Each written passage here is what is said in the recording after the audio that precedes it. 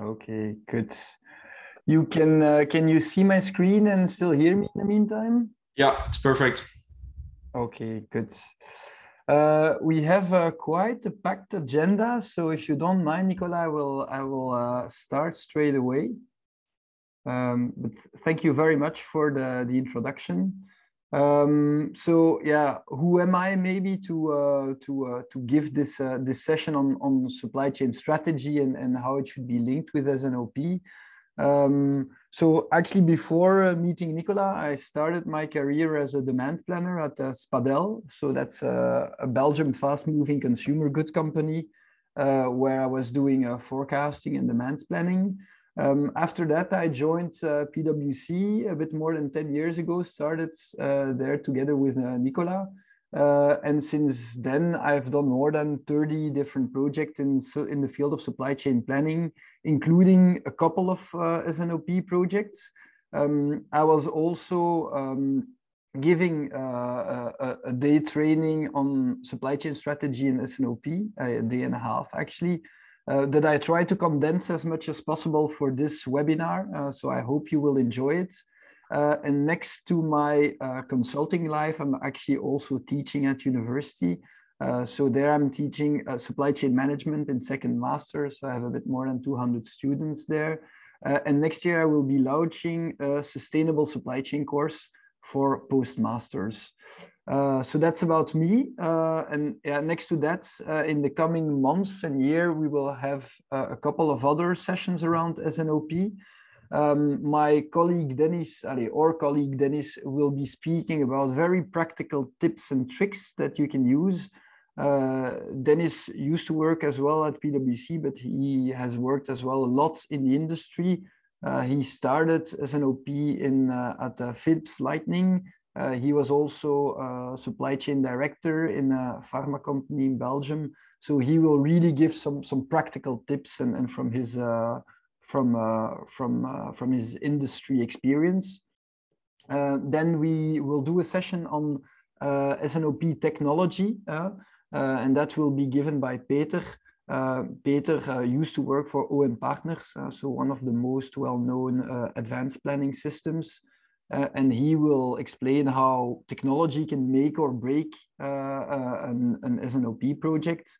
And finally, Jerome has a more financial angle, and he will explain how you can move from S&OP towards IBP, so integrated business planning, and also include sustainability in that equation.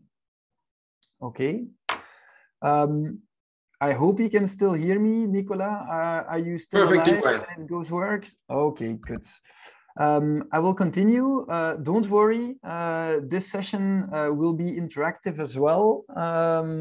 I typically like people to ask questions during the session, but considering the amount of people following the webinar, it will be complicated. But I will be using a tool, WooClap, to get the interaction. But before we go into the different exercises, I think it's good to remind you what is sales and operations planning. So sales and operations planning is typically in between two different layers that company master quite well. The first one is the strategic layer. So their companies make typically long-term plans on where they want to expand, where they want to produce, where they want to buy their products from and distribute. They're also very good at operational planning, very day-to-day scheduling and deployment of certain goods. But then in between that, we have a tactical layer where S&OP is really making the link actually between that strategy and that operational layer. S&OP also enables actually different functions to work together as the name is stating, sales and operations. The initial idea is really to have people from sales and from operations around the table, but it's broader than that. We actually also have finance, marketing, and a lot of other functions. The idea is really to foster the collaboration within a company to balance supply and demand.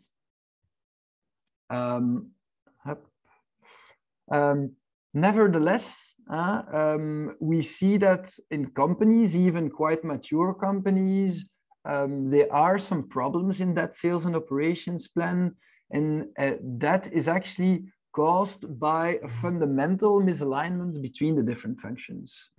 So I've seen in a lot of companies where sales and operations actually look at the same problem from a very different angle and do not agree and are fundamentally misaligned. And why is that? Because they do not have the same understanding of the corporate strategy. They have a different perspective on what is the strategy of the company. And that's why I always like to start an S&OP training with that strategy part, because if the strategy is not clear for everybody, then you will eventually end up with problems in your S&OP process. And a good way to clarify the strategy of a company is actually to use the competitive strategy. So what the heck is a competitive strategy? A competitive strategy is actually why are your customers selecting for you as a company rather than your competition? So why are you beating your direct competitors? And to analyze that, actually, Tracy and Wiersema have a very easy framework to use. To have a strong competitive strategy, there are actually 3 different strategies. The first one is what we call operational excellence. And operational excellence, the value proposition is really to have the best total cost. So it's really having a good price quality ratio. And the golden rule of that strategy is variety kills efficiency. But I would like to hear from you what kind of company is actually into that operational excellence bucket. And to do that, I would like you to scan the QR codes that you see on the right. So that's a link to WooClap. Another option is to go on the WooClap website and to type the event codes that I have over here. If you want, I will also post up the link within the chat. That will be easy.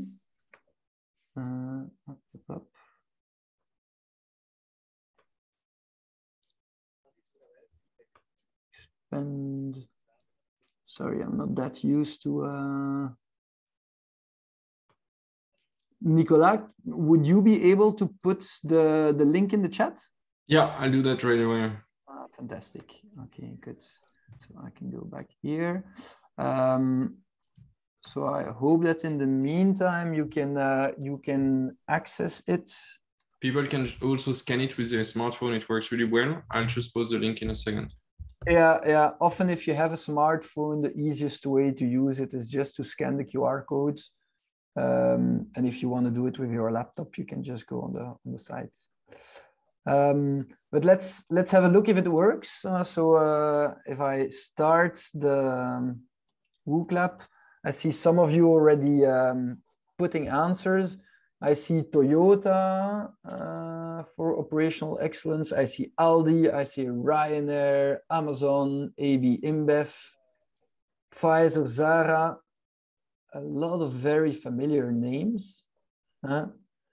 And yeah, the wide majority of those answers is correct. So if I go back, you can still continue voting if you want to. But yeah, when we are speaking about operational excellence, the typical example that comes back is Ryanair. You will opt for a Ryanair because they have such an attractive price that you will go to them and not to the competition, because their price is typically half of the price that you can get somewhere else. And that's really an operational excellence strategy. They're really beating the competition because their price is better, but they make sure that they are as efficient as possible and that they only propose certain lanes that are very frequent, and that enables them to be efficient on those lanes. Okay. Another strategy is customer intimacy. So customer intimacy is the best total solution. And there the golden rule is try to solve the client's broader problem. And that's typically what we do in consulting. So we have a lot of frameworks, but what we do is really to tailor those frameworks to the customer needs and try to really listen as much as possible and to adapt our work towards really what the customer wants and to be as flexible as possible. Another example is an architect, for example. If you wanna construct a new house, that architect will first listen to what you want and he will design a house for you, and that's really customer intimacy. And then finally, there's product leadership, and there the idea is really to have the best possible products. And with that approach, the golden rule is cannibalize your success with other breakthroughs. A very classical example of that is Apple with their iPhones. They just beat the competition because some people don't want to buy something else than an iPhone because it's just they believe it's the best phone that is on the market. And iPhone is just replacing his old iPhone with a new version of the iPhone. So they're really keen on innovation. So that's a way to look at possible competitive strategies. And those are 3 typical strategies that can be used by companies.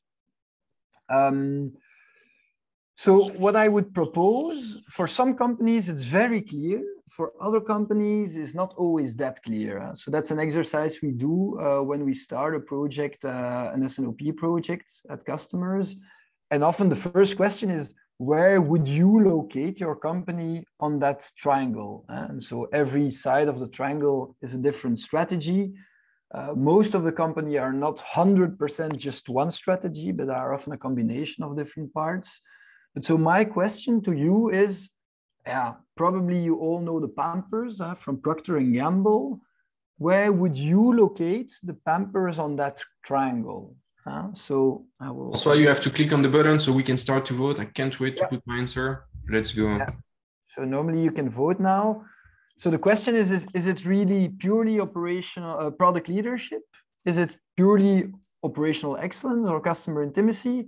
Or is it rather a combination of 2 or 3 different answers?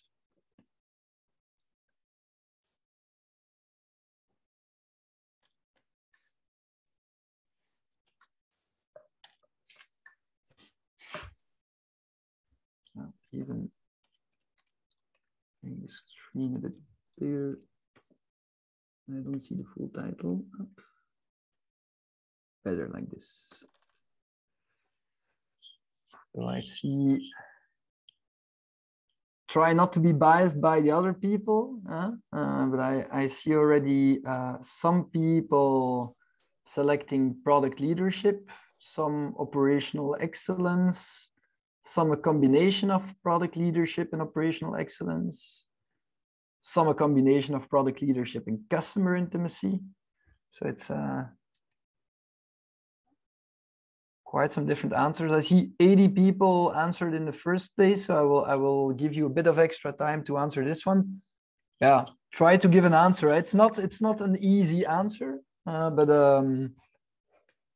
just try your luck.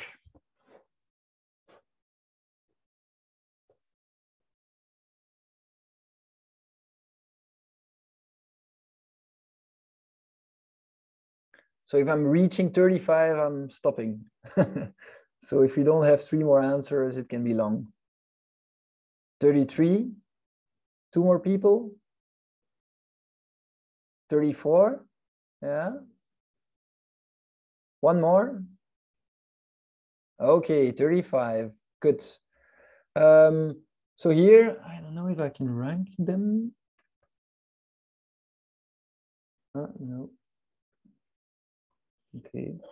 But so here in the first place, we see that we have a combination of product leadership and operational excellence. And indeed, when I do such an exercise, I often ask the participants to plot different companies. That's often where Procter & Gamble is located. So a combination of product leadership and operational excellence. But it's always a debate. That's why I took this example as well, because you will see that it's not always easy to know where a company is located on that triangle. And even more surprising, within the same company, often you have different perspectives on the strategy of their own company. And yeah, often you have the different functions that have quite a different point of view. I've seen some companies where actually often operations looks the company as operational efficiency, where they really push towards being as lean as possible. Whereas when you ask more the salespeople, but they look themselves more as customer intimates or product leader. So of course, if you're not aligned between the different functions in the company, that creates frictions and that creates problems. So at the end of this exercise, the idea is really within a company to come towards an agreement of what is the competitive strategy of the company, and to make sure that all the functions are behind that same idea. Nevertheless, what we see is that in some cases, some people say we're actually in the middle, and I see some of you answered that, the answer number 7. So it's a combination of everything in the middle of the triangle, and that's dangerous, and that's not good, because strategy is all about making choices. If you're in the middle of the triangle, we call that stuck in the middle, and that's something we absolutely want to avoid, and that's something I've seen in some companies. And so, to go actually one level deeper and to avoid doing that, or to just go a bit more in details in that exercise, we use a second exercise called critical success factors. What are those critical success factors?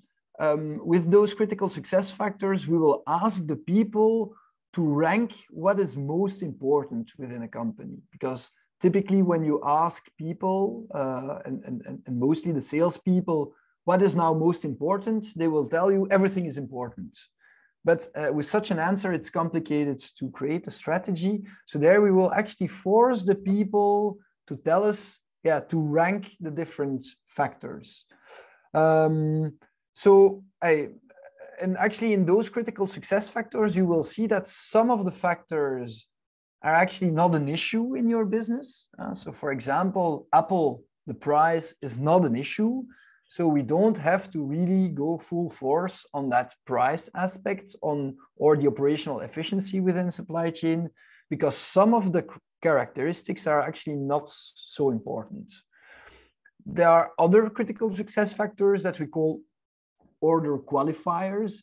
And order qualifiers means that you need to get to a certain minimum threshold to be able to compete with the competition.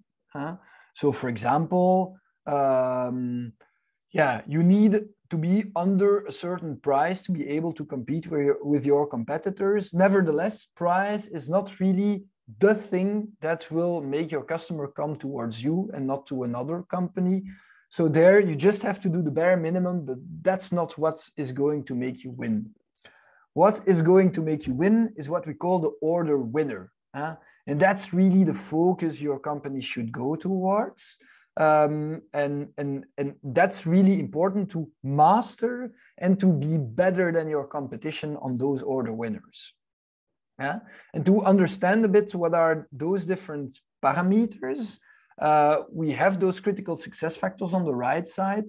I will rather quickly go through the different factors. I have aggregated some of them. There are more than that, but for the sake of time, I try to condense them.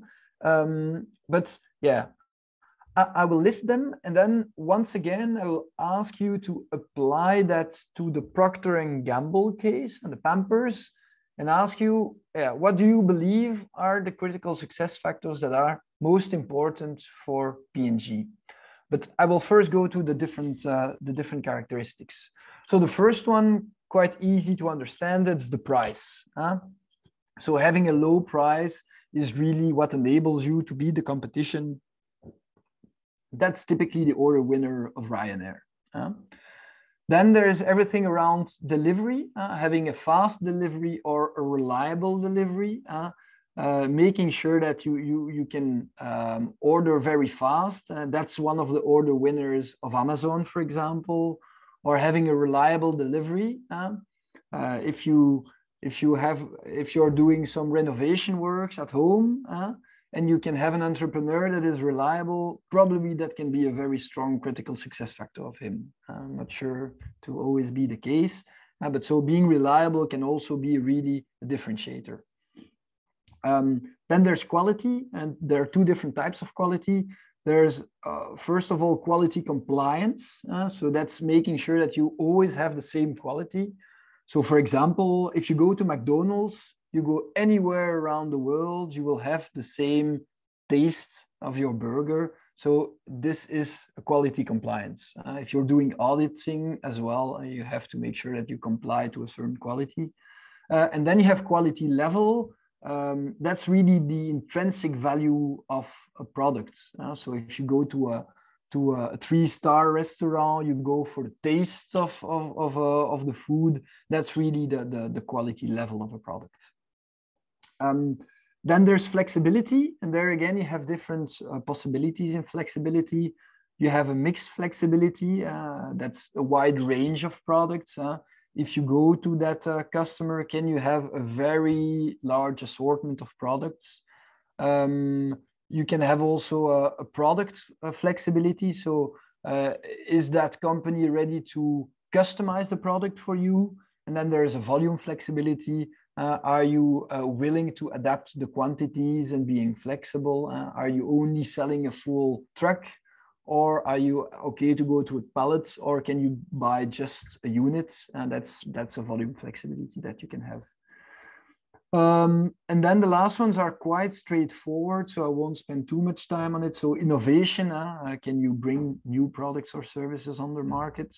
Service, if you sell products, can you are you providing also adding value added services on top of that? And then the experience, we see more and more that companies are not selling products or services, but they sell an experience. Again, that can be also a success factor. And last but not least, because it's quite important for our Procter & Gamble case, but it will not be in the ones you can select, accessibility.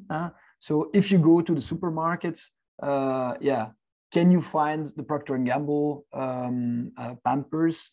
Yeah, if it's always the case, obviously it's a success factor. If you're not on the shelf, but people will just buy another type of pamper, and too bad for you.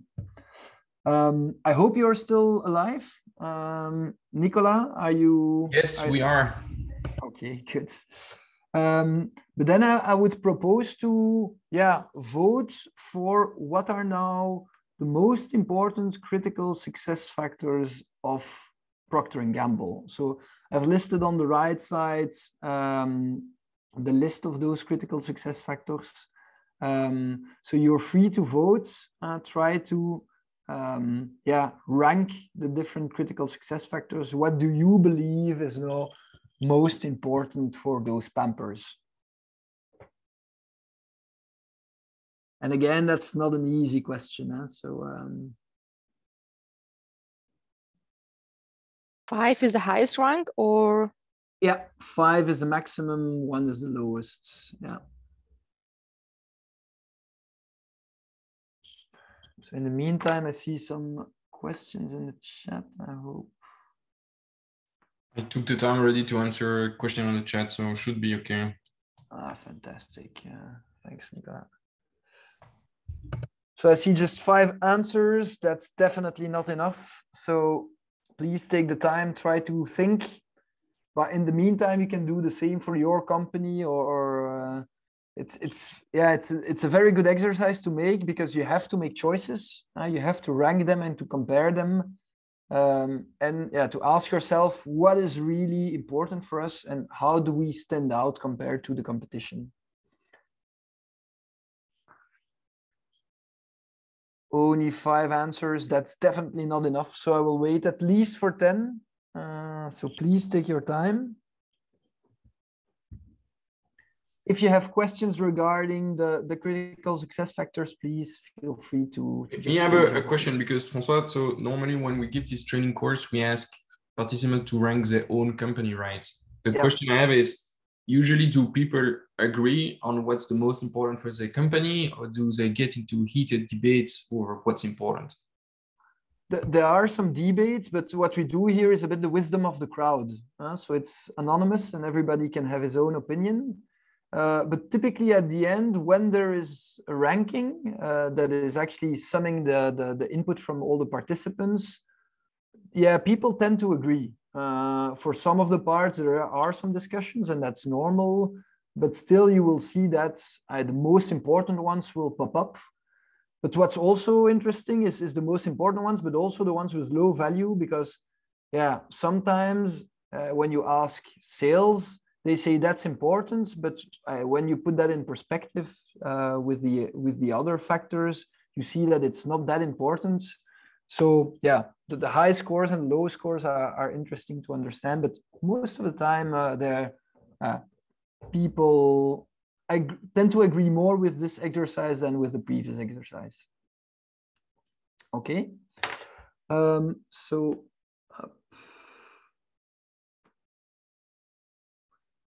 good. So here, looking at the answers, we see that quality is the answer number one. Makes totally sense.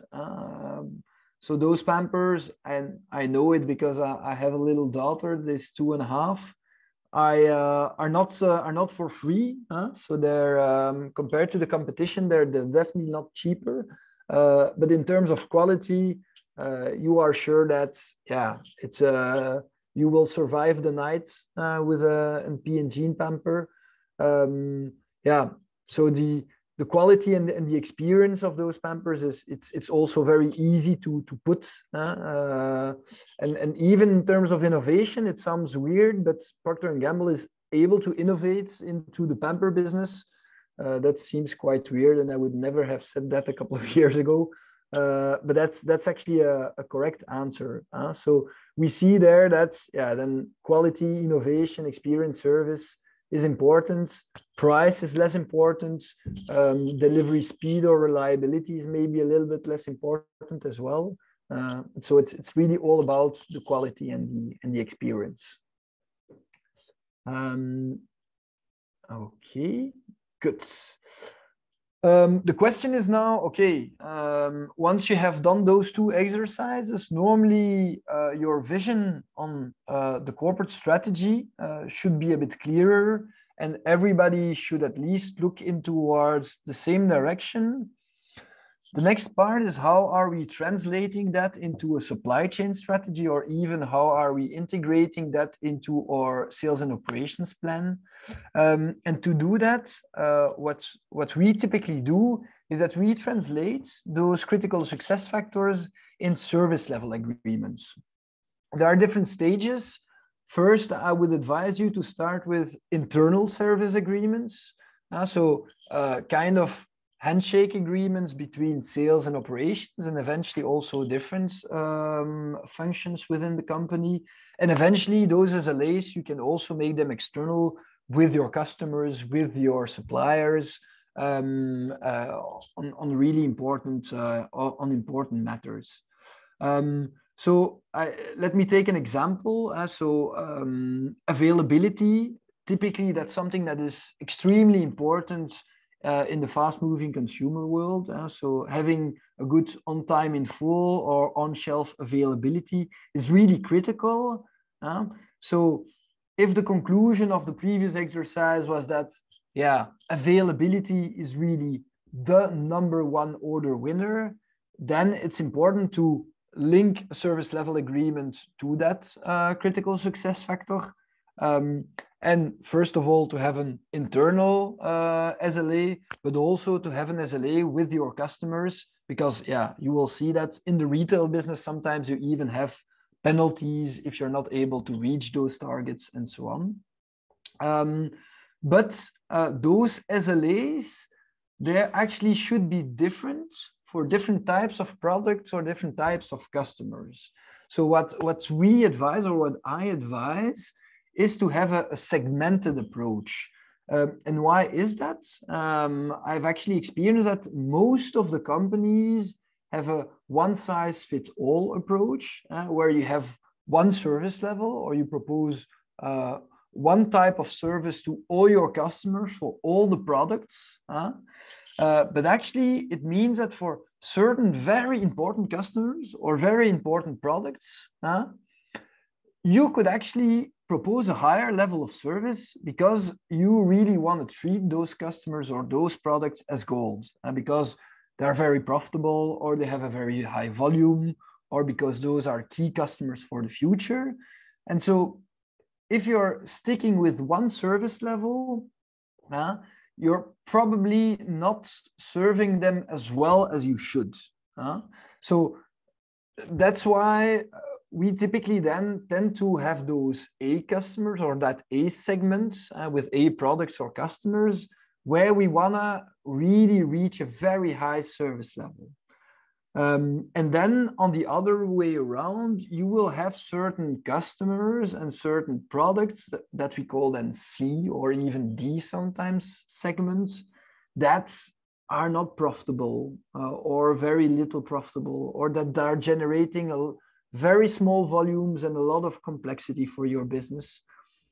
And so sometimes you are spending an awful lot of time for those small customers and products, but they don't deserve it, actually. And so that's why we then typically come with segments. You have different parameters, different drivers that you can use to do that segmentation.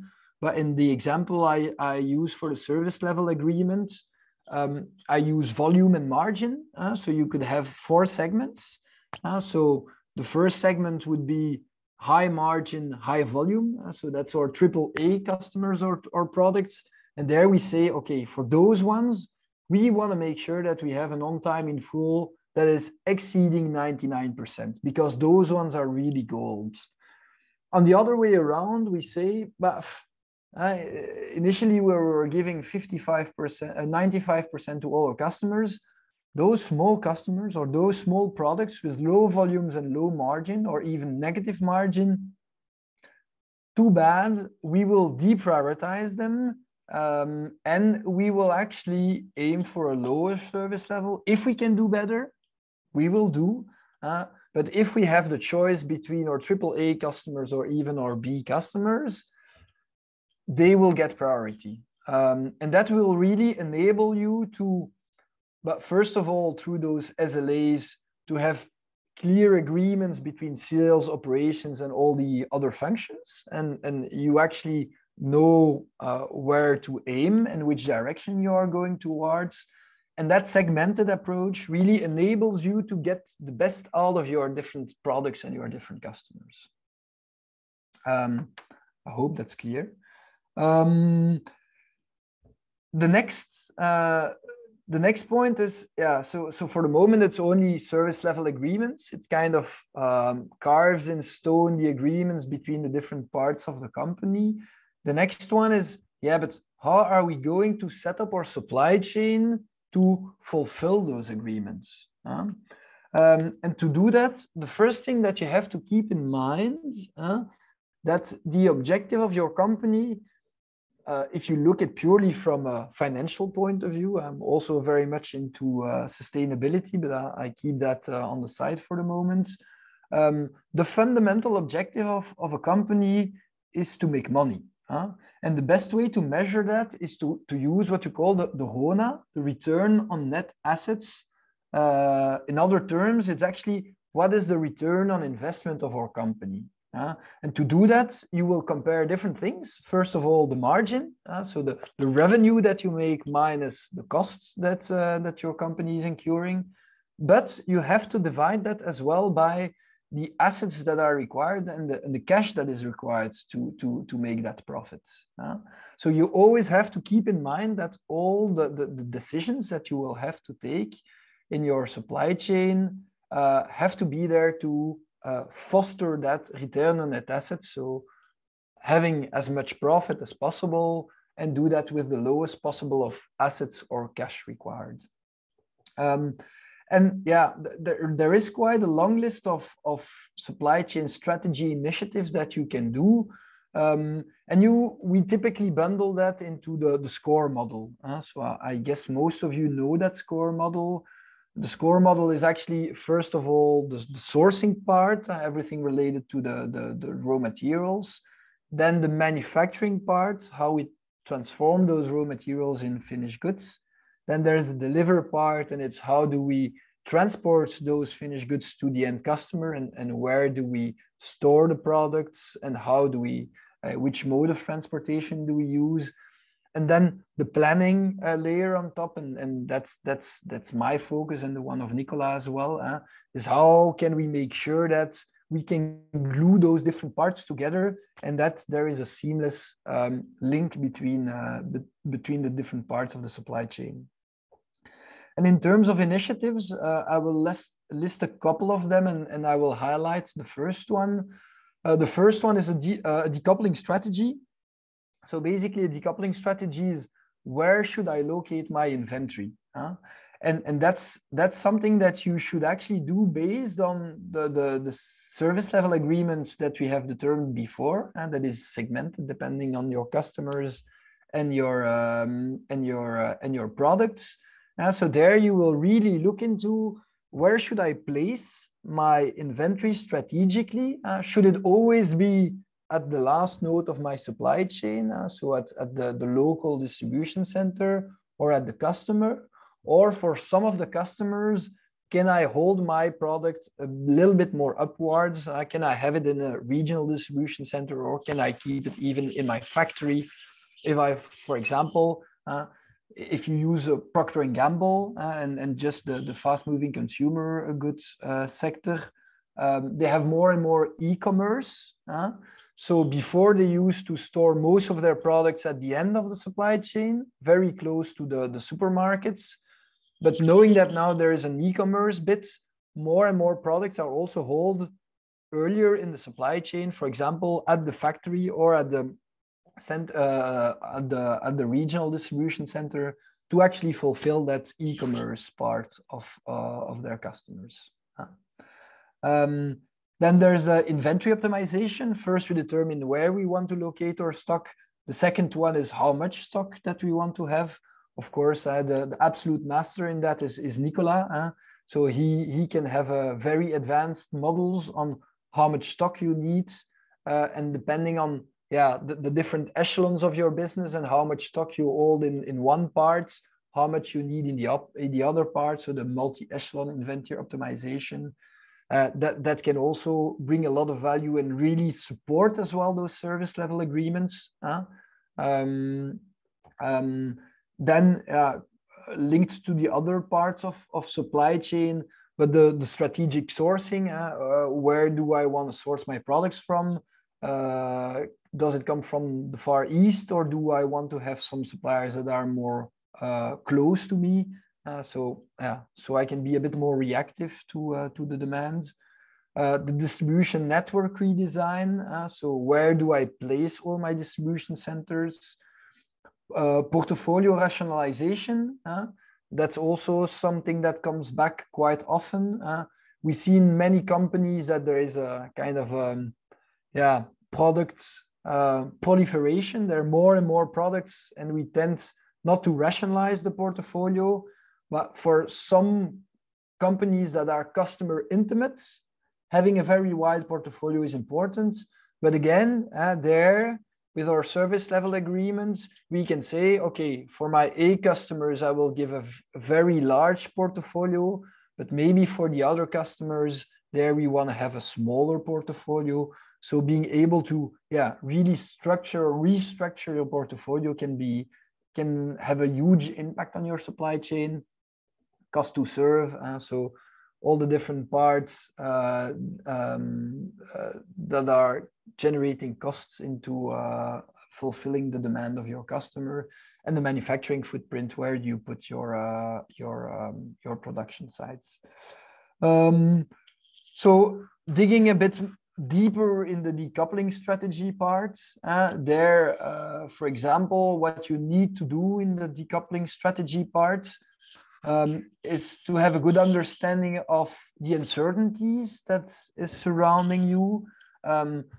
Most of the uncertainty comes from the external world, but some of them are actually also generated by your own strategy. For example, having a large range of products makes the demand uncertainty bigger because it makes it more complex.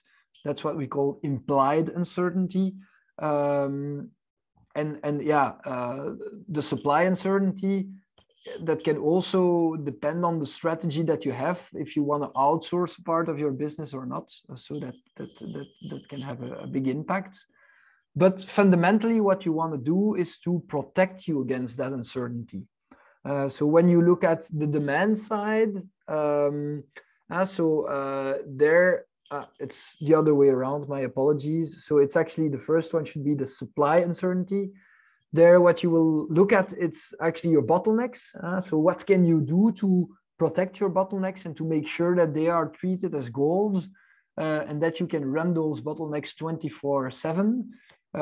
You will look as well at the suppliers that are unreliable. So there you will make sure that, for example, you hold a bit more stock of the products with unreliable suppliers. That you make sure that you want to hold a bit of buffer for those unreliable suppliers or unreliable production sites of yourself. So it can be external, but it can be internal as well. If you know that one of your production steps is very unreliable, it makes sense to have a small buffer stock after that step to protect you against that uncertainty. And lead times, if you have extremely long lead times for certain products, sometimes it makes sense as well to hold a bit more stock or to hold stock because if you fall into problems, you will have to wait very long to get those products. If you look at demand uncertainty, there you can look at the forecast accuracy of certain customers or certain products.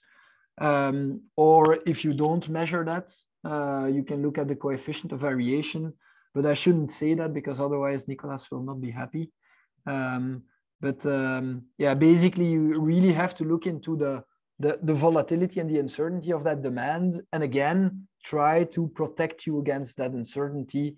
And if there is a lot of uncertainty, it might be wise to hold your stock a bit earlier in the supply chain. And so you can share that risk amongst different products. And that's what we call the postponement strategy. So that can be very useful if you have a lot of uncertainty. So that is it for today. I hope you didn't all fall asleep. It's hard because I cannot see you. But yeah, now we still have 15 minutes for questions. So I will stop presenting that. So I will listen to your questions, and then what I also would like to have is your input on what you would like to know on S&OP, because we have prepared an agenda for the coming months, but what we want to do is to answer your questions. So please let me know what are your burning questions. But first of all, I will answer the questions from for this session. So I will stop sharing up so you can see your faces. I see Nicola is still alive. I'm definitely still alive, yeah. Yeah. Any questions from the audience?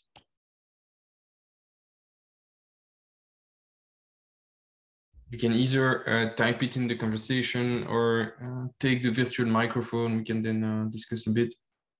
Yeah, so. What do you see as a research opportunity in different slide that you shared? For example, in decoupling point positioning in supply chain, based from your practical view. In terms of research?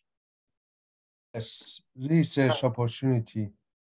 Because when we are talking about where to locate order penetration point or decoupling point, so we need to, there are some, mathematical models or, experimental models that can help companies to do that. Yeah, I think there's a huge opportunity in that because a lot of companies are good at determining how much stock we need. And then that's typically where Nicola is very good at, to determine the size of the stock that you need on existing decoupling points. We're also very good at the forecasting bits, but what's more complicated and where we're lacking a bit of research is the supply uncertainty part, because yeah, you really should put your decoupling strategy not only depending on the uncertainty from supply, but also from demand, but also from supply, and having a good understanding of that supply uncertainty. But now some companies use digital twins to actually look at the transactions and to look at, for example, variation of your lead time, variation of the yields that you have from supply. But there I see a lot of opportunities, both in terms of research, but also in terms of software, to have a better grip on and a better understanding and visibility on that supply uncertainty. I hope that answers your question. Thank you. Yeah. Francois, thank you very much for this and very helpful. I have a question. So when you mentioned when you do the exercise, set the priorities for each company. For example, in small companies that the management team is like less than 10 people. So would you do that to the whole company to participate in the exercise, or would be like the vote of the 10 people be enough? I did it for different sizes of companies. I've never done it with everybody from the company together. So typically I do it with the C-level or the people that are actually participating in the S&OP meeting. I think that's a good start. But if you have 10 people, yeah, you can do it with everybody together. That's nice, because the good part of it is at the end of the exercise, everybody understands the strategy. And often when you go in a company, everybody has a totally different view on the strategy. They have their own imagination of what the strategy is. The advantage of this exercise is that it puts everybody into the same direction and it opens discussion. So yeah, if you can do it with everybody, it's an excellent exercise. Thank you very much, Francois. Thank you. Yeah, with pleasure. Francois, we also have a question from Eleni on the chat. I don't know if you can see it. What is the difference?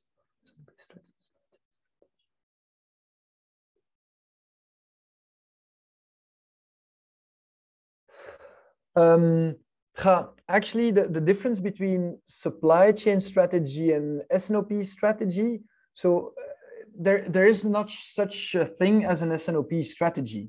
So there is a supply chain strategy that should give the long-term direction of your supply chain. And if you're more a reactive supply chain or more lean supply chain with a lot of initiatives that you can do, S&OP is rather a process that helps you to balance supply and demand. And so S&OP really enables you to highlight quite some time in advance when you are in imbalance. So S&OP is really interesting where you are in a situation where the demand is higher than your capacity, than your supply, and then that you quite in advance try to see how can you better supply the demand that you're not capable of supplying. So for example, how can I increase the capacity of assets that I already have? How can I build up some stock upfront if I have a very seasonal business? How can I allocate my production to one site rather than the other? Same for the warehouses. What's the typical flow that it should follow? So it's, yeah, S&OP is really a tactical layer that enables you to actually look upfront and to balance supply and demand. I see another question. So what's the role of marketing to play in S&OP? Any example of companies utilizing digital twin to assist in S&OP? So role of marketing is quite important because marketing is part of the demand part.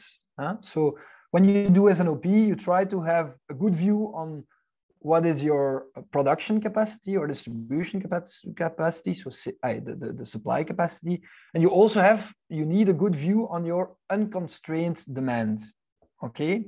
And so marketing will come with a lot of information, like when you have promotions, when you have certain campaigns, and those marketing initiatives or events will have an impact on your demands. Hopefully they will increase the demands. And so it's important to capture that as an input to have a good view on the real unconstrained demand. And then if we constrain the demand with the supply, it's also interesting to have a feedback loop and to tell to marketing, listen, at that moment you want to do a promotion, but there we're really short in capacity. Would it be possible to do your promotion a bit earlier or a bit later? Or the other way around, at that moment in time, we have a lot of spare capacity. I cannot use, there are a lot of people that I have to lay off or that I have to put on temporary unemployment because I cannot use them. Can you do a bit of promotion so I can actually increase the utilization of my capacity at that moment? So that's often very useful in the seasonal business, so chocolate and so on, where you sell a lot in the winter and less in the summer. There you can really play with marketing to shape the demand. And the second question is, companies utilizing digital twins. There I think most of the companies that are quite mature in the supply chain planning tend to go now towards digital twin. With Nicola, we were speaking about using a digital twin for a very big pharma company. And I think Nicola does a bit of research on the subject as well. So most of the companies, I will not give names because I don't know if I can say that, where I've seen that is pharma companies and retail companies, but typically the a bit more mature companies. Hope that answers the question. Maybe to add one word on the digital twins, and we have here as well our colleague Alexandra Roquin. What we are working on currently, and I announced that just before the webinar, is that we are trying to do internally inventory competitions. We are all used to these, I mean, some of us are used to these forecasting competition where you take your demand data set, you try out different forecasting algorithms, you track different KPIs, and then you pick the best one. What we are trying to develop now, and I will share content and webinars on that later, we're doing the same with inventory models. We're saying this is your demand data set, this is the type of suppliers you have, these are different forecasting models, we're going to try out different inventory models, and we're going to track which ones give you the best service level for the same amount of inventory, for example. So we really try to attack the business from, we try out different inventory models, we try out different forecasting models, and we do a competition to see, is it worth improving your inventory forecasting model further, or should you be more into, could we improve the inventory model? So this is how we try, at least the company here, our team here, to use digital twins with inventory.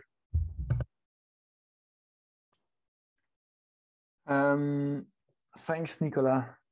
So I see a lot of other questions. So I see one speaking about, is it more important to go towards flexibility or to improve your planning? I think you can do them together. I think improving your planning skills will only increase your performance, that's for sure. But if you are in an environment that is very uncertain, having a flexible way of working will definitely help you. If you have a lot of uncertainties and you're very rigid and you try to be as lean as possible, it will never work. So you have to make sure that you are adapted to the uncertainty of your environment and the uncertainty that you're creating yourself as well. But improving your planning capabilities, that can only be positive. Maybe to just answer last question, I see the last one from Benjamin about how long does it take to implement S&OP? That's a good one. That can be very different from a company to the other one. So for the moment, I'm working for one of the biggest fast-moving consumer goods companies in the world, where we do a worldwide S&OP implementation. There, it will take probably years, but we are speaking of implementing one of the leading APS systems, where every country has to follow the same process. But you can be very pragmatic as well in the way you set up your S&OP. If you have important decisions that you want to take and you need to quantify that, you can just start focusing on one bottleneck that is core for you and do the balancing for that bottleneck. And little by little, increase the complexity and increase the amount of people that you invite in your S&OP. So you should not start very complicated. I'm actually very much in favor of starting small and growing little by little. Same goes for the tools. You don't have to go straight away for the most advanced APS systems. You can start in Excel and then go towards a more like cloud-based solution. But it's possible to start small, to go in sprints and try to improve little by little your models and your process. Great, thank you, François. We will stop here. I know you still have a question. I think you all have my email address and the email address of François. I'll type it again. Feel free to send us an email and we can, of course, help you out and answer the remaining question. Thank you, François, so much for hosting this webinar. Maybe again, if I can use the last, so I would also like to get your feedback on what you would like to know for the next session. So Nicola, you can maybe finish, I don't know if I can, I'm not in presentation mode anymore. So if you can, just share in WooClap what you would like to hear in the next sessions, that would be wonderful. And Nicola, the floor is yours for... I will put back the link to WooClap. So I'm simply saying, so this is the first webinar on S&OP, ABP, and integrated planning.